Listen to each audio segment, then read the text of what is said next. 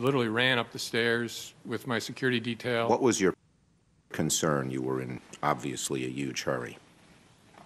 Now stop. The man questioning him is Chuck Schumer.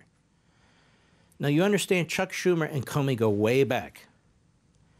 This was all orchestrated behind the scenes, just as so much of what's going on today with Comey, Schumer, the Democrats, and their attempt to destroy Trump. And Comey is a man who is furious with having been fired. Furious. His ego is so massive. So the man questioning him, walking him through, is Schumer, and Schumer already knows the answer to every question that he's asking him. Want to see more? Sign up for LevinTV.